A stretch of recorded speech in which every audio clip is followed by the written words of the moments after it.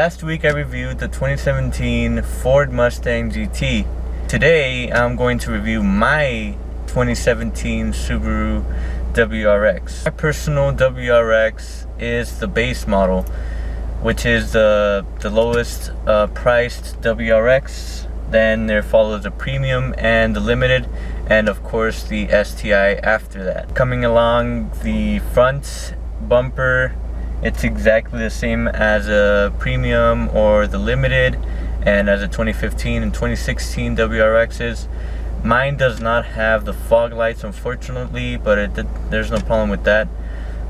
You can't fix it on the aftermarket. My wheels and tires, I have the regular base model wheels. They're 18-inch, and personally I don't really like them that much. I'm planning on changing them in the future, but if you step up to the premium, you get the 19-inch wheels. Alright, so for the interior of the Subaru WRX, well, first thing you notice is sitting down in these seats. Now at first they are really comfortable, no problem at all. It has really good bolstering on your back and on your thigh support, but once you go into long trips, about 3 to 4 hours, your lower back starts hurting a bit. Other than that, the seats are not that great. I really like this steering wheel. It has a flat bottom, it has a Subaru sign in the middle, it has some button clusters here, and they're not that bad, they're not too confusing, they're pretty good.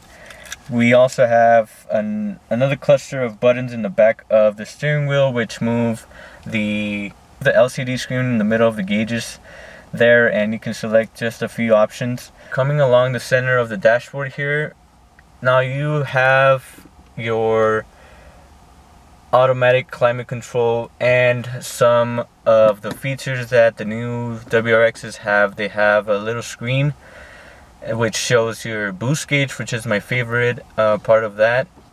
It has your time, your tire pressure, your miles per gallon.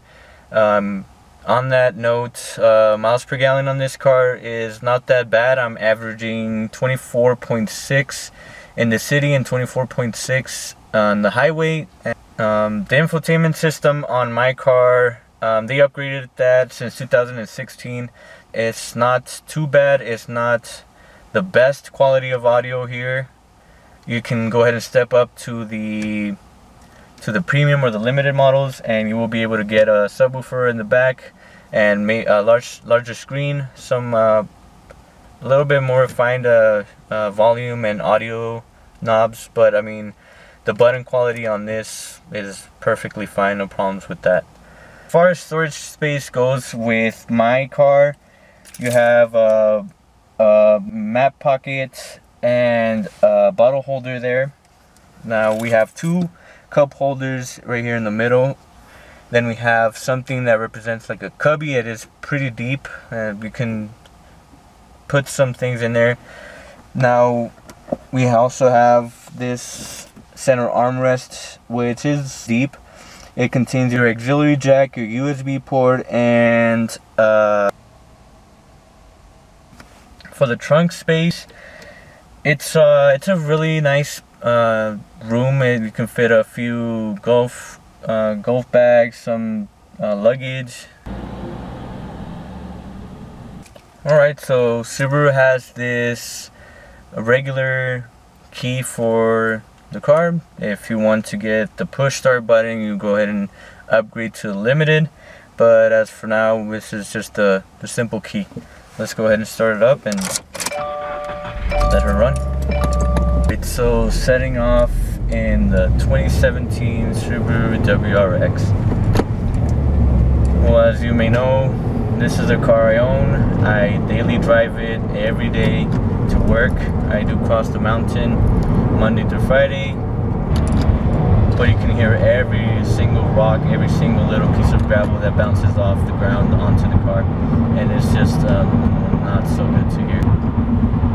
So like I said before, these seats hold you in very tight, and they're comfortable for the most part, but once you start going on to long trips, they're not the best of seats. I wouldn't recommend going on long trips. Alright, so let's put this into sport mode. And let's see about this power, shall we?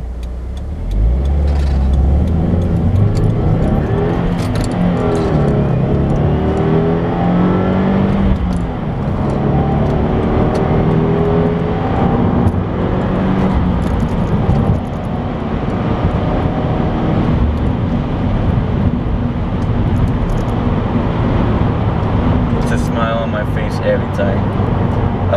This car is making 268 horsepower and 258 foot-pounds of torque. Now, like I said before, this car it's still stock. I love how this handles going through these corners here. It just takes them like a boss. It's fantastic. I don't have to. It just wants to keep going. It just wants more. And I really love that about this car.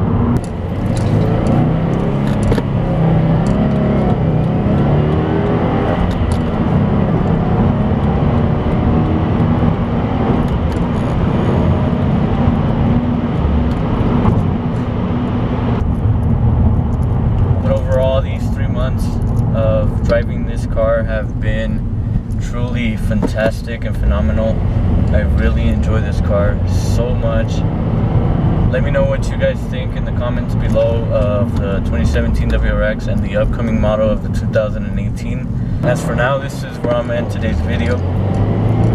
And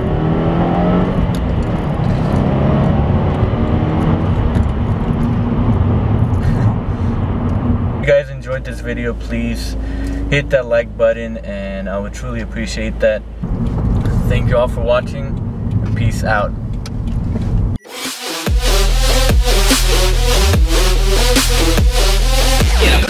Yeah.